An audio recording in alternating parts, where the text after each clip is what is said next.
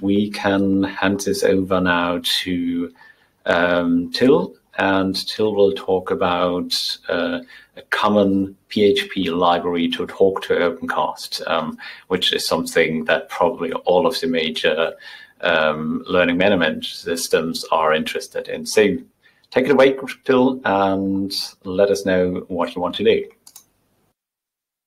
Well, thank you. I hope that Farbot is able to share his camera. Yeah, there he is. That's my colleague Farbot, so we're doing this together today.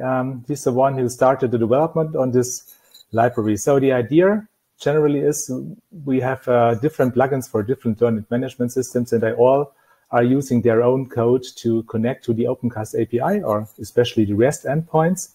And we had the idea, so why do we do that? Why don't we share our resources or combine our resources and have a common library?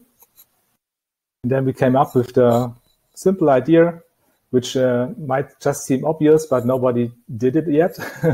Just create a composer package of this, so which will then be published to packages, and so you can just require it in your own project, and you have got a stable API which can be developed further. So the idea is the idea of the API would be you have a simple configuration, and you have all the endpoints which an LMS would need, or hopefully need. So we'll come to that just in a moment.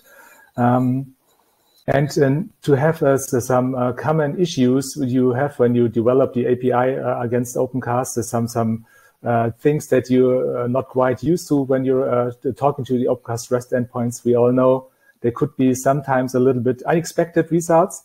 And the idea would be this API will just take care of that stuff for you, so you don't have to do it. And if an issue arises, you can just fix it in the API, and it will be fixed for all projects that depend on that. So we created a list of endpoints which we think are useful from right off the bat. And that's, of course, the endpoints of the external API, where the events and series resides, and maybe some others. But this list is not definite. That's just as what we from experience now know what we might need. So Farbot has developed on the Moodle plugin a lot in the Opencast plugin, so he knows what's needed there. And I'm developing the Opencast plugin for StudAP, so I know what we need there, and we just aggregated it. But we are open to discussion on that and open for any input. So what would also be taken care of? So it's also necessary sometimes to take care of the Opencast version that is used in the backend. So that because endpoints might change, and so the data that's retrieved from the endpoint might change as well. And what we would like to do in the API is to be able to mitigate any problems that arise from that and have a coherent API to work with multiple Opencast versions. We haven't decided yet which span of versions we will support, but yeah, that will come in time. What will not be included, and since this is a backend PHP library, all the LTI stuff, I mean, we could include the general creation of the LTI call, but that's a front-end thing. And for now, we think this should remain in the front end, since the LMS systems mostly got their own LPI stuff, own LPI functionality, which could be facilitated, so we don't need to include it in there. So what else to say? I would be very open for suggestions and for ideas what else should be taken care of. We're freshly started with that, so it's only a week old, but we already can share some knowledge details. But I would happily answer the questions. So the first question I see there is the ingest API included already?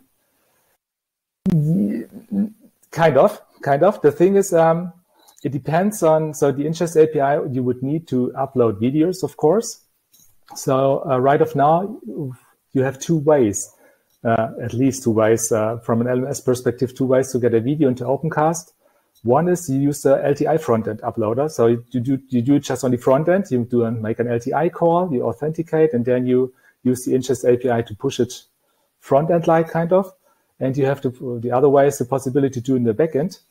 The problem is if you're doing ingest or video uploads in the backend, you reroute the whole video stream over the server where the LMS resides, and it might, in most cases, not be a good idea.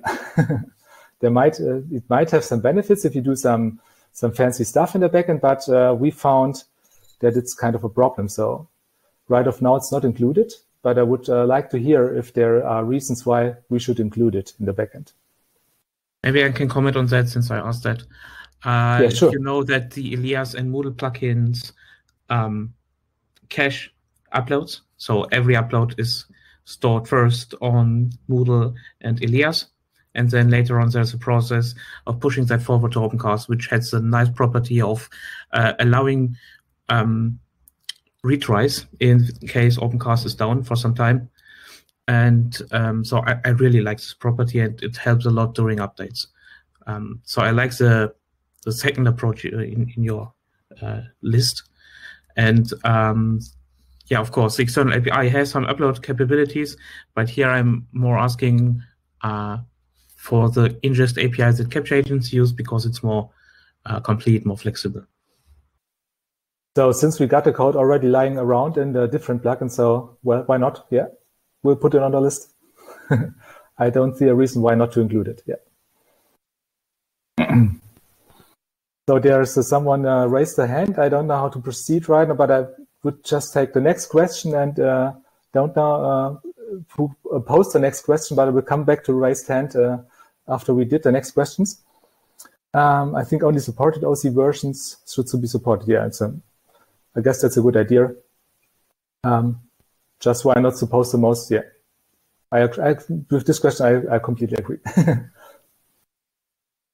Okay, so you're talking about Elias. Nice. Yeah, Fabio already answered this. So we're currently looking into Elias. There is an Opencast plugin, and we are also planning on this here, as I stated, you might not have seen it.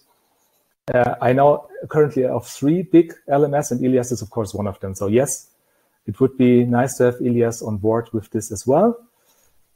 We'll see how feasible this is for the Elias plugin, but at least what the features in the plugin, or the features in the API are that they should also be usable in Elias, of course. And if Elias needs some special thing, we can include, so we will include it. We will not be against it. So. So which PHP version is supported? Yeah, 7.0 is not quite correct. It's more 7.2, I would say, because 7.0 is too old. And 7.2 is because it's should IP. It's the minimum requirement for should IP right of now. Yeah, I know it's out of support, but it's not quite true, because if you look to special Linux releases, they backport security patches for 7.2 as well. So yeah, it's also of support, but it's might not be insecure in different circumstances. And that's also, I guess, answers why it's not 8.1, because we would like to have a wide range of compatibility. Because the thing is, if only if only a small subset of the users can really use it, it's of no use, isn't it? Pagination continuation, of course, and Git repo we will post soon. TM. Where will we post it, or can we just share it right off now? Because it's right off now, it's empty, but it will be filled up with our working state soon. But it will be hosted on GitHub in the Elan group, or Elaniv. Under Elaniv it will be hosted, so you'll find it there soon. So the raised hand disappeared. So would you like to re-raise or answer or re-raise your hand, or is your question already answered?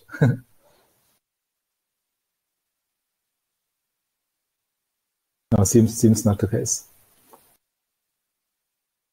Okay, so we will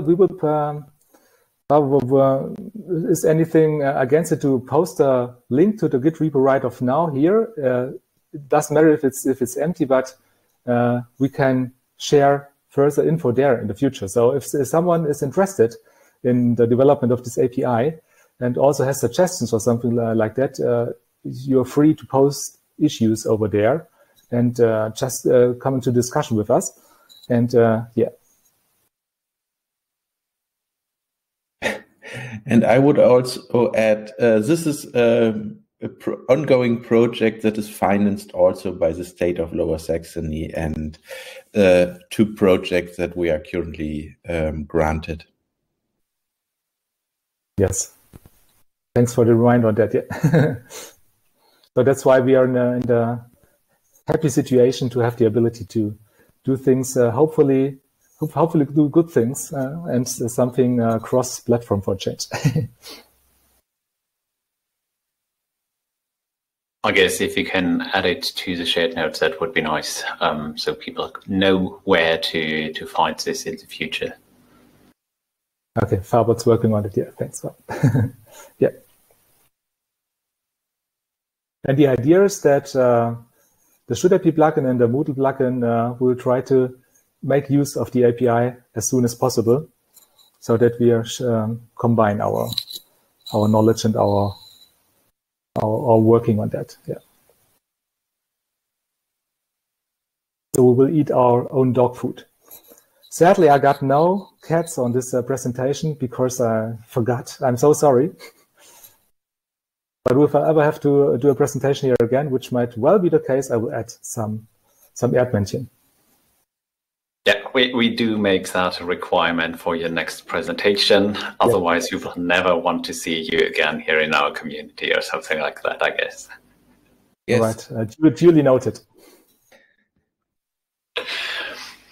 Okay, well then, thank you very much for your presentation, Till and Farbot. I think this will help a lot with the LMS development, especially since, I mean, all 3 of the biggest LMS plugins we have in Opencast community are written in PHP, and so I think you can share a lot of code there and not have to reinvent the wheel every time. So I think that's a really, really good idea.